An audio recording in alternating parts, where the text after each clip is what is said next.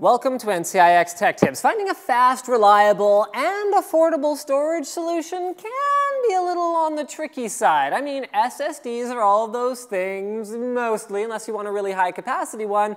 But even within SSDs, if you kind of go, yeah, I'm ready to go, I'm gonna do this, there are so many different options to choose from that it can be a little bit overwhelming. So today, we'll be looking at the differences between a high-end SSD, two mid-range SSDs in RAID 0, a PCI Express SSD, and finally an enterprise-grade, this one, professional PCI Express SSD.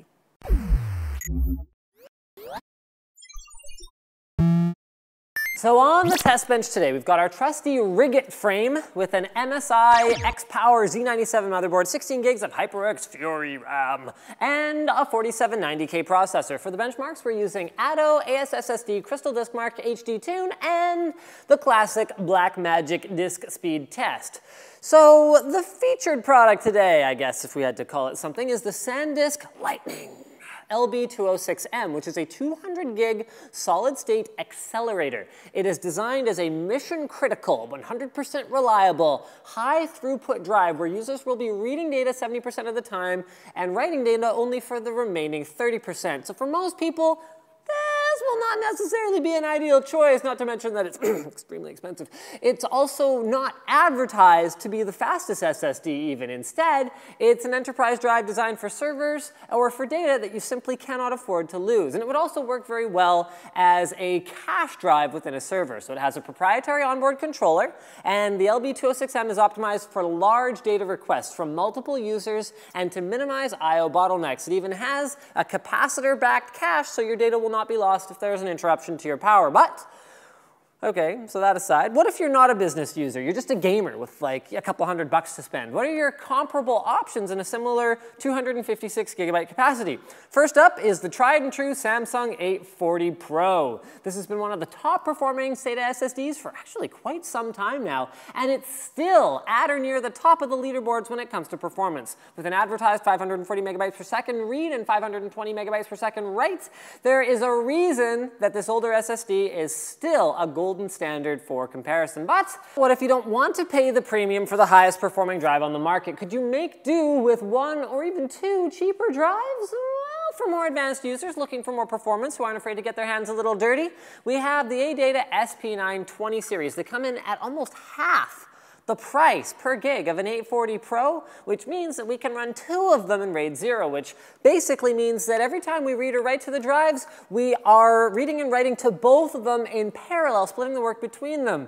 The other benefit here is that we get double the overall bandwidth because we're using two physical SATA interfaces as well. So you can learn more about RAID from this link here. So we should theoretically be able to get much more than we can achieve with a single drive, especially when it comes to sequential reads and writes.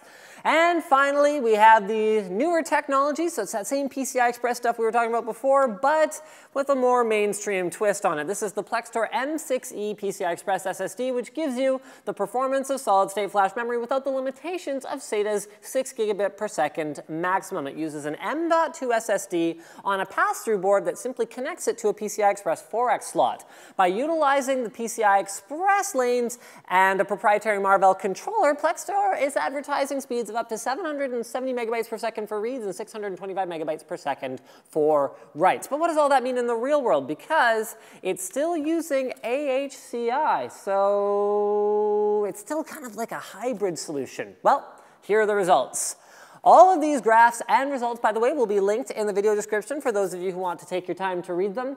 But basically, for random sequential file transfers, the results are about as expected. Each drive is capable of hitting their own theoretical maximum speeds, as there are very few limitations or challenges here. The ADATAs in RAID 0 were the fastest by far, hitting a lightning fast peak of 1.1 gigabytes per second reads and 700 megabytes per second writes.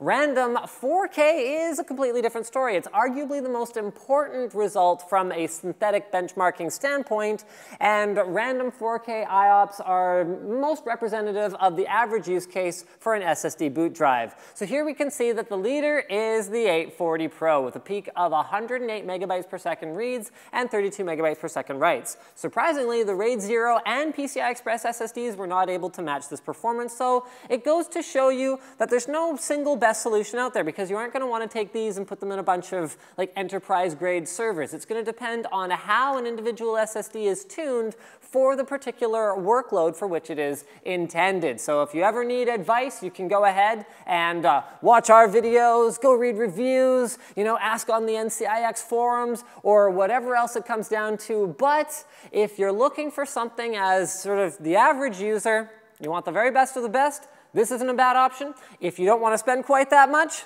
this isn't a bad option either, but I think we're not quite up to the point where we're ready to recommend PCI Express SSDs unless you really want to save yourself those SATA slots or having drives mounted in cages, or you're doing kind of a specialty build or something like that. You really want to use your PCI Express slots for your storage, because the cost to performance ratio is not quite there yet. So thank you guys very much for watching this episode of NCIX Tech Tips. Comment below and tell us what you're going to use for your next storage solution. Are you interested in M.2? We did a video about that recently. You can check it out here. Are you going to run something like a RAID, or are you just going to sort of stick with single drives and wait for SATA Express so you can free yourself from the SATA3 6 gigabit per second limitations that are imposed upon us all?